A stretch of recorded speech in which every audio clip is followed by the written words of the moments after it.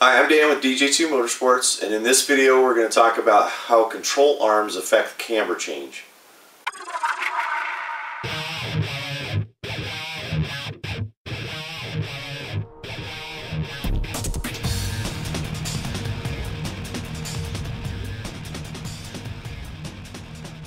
Hi, and welcome back to the videos.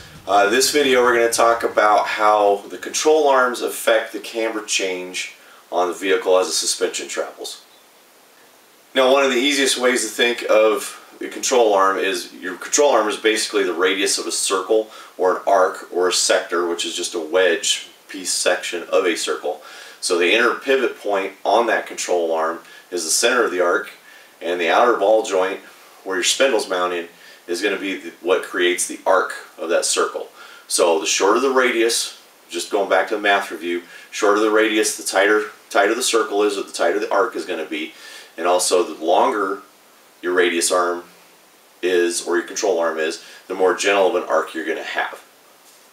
Now, your upper and lower control arms are each going to have their own arc that they produce, but the one that affects the camber change the most is going to be the upper control arm, just because it controls the top of the spindle at that ball joint.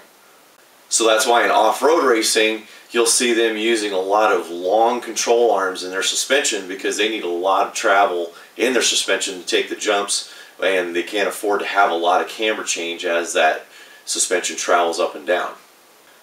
Now, to explain this a little better, I've done a little illustration here to show what the suspension does just on a generic setup, nothing specific, but it shows you the angle change of the spindle from the starting point through 4 inches of travel. And on our starting point here, just with the way we've got it set up, it's 6.57 degrees of angle change through that 4-inch suspension bump. Now, in this next illustration, the only thing I did was change the length of the upper control arm by shortening it a little bit, and we still have the 4 inches of suspension travel.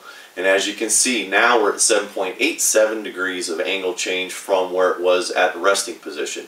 So shorter control arm, we have more camber gain through the suspension travel. Now, in the last illustration here, what I did was I made the upper control arm a little bit longer than what we had in the initial setup, the first illustration that I showed you. And now you can see we're just a little over 5 degrees of angle change through that 4 inches suspension travel. So now that kind of shows you that the shorter control arm, you're going to have more angle change as your suspension moves. Longer the control arm, you're going to have less angle change as the suspension moves. Alright, that's going to do it for this video.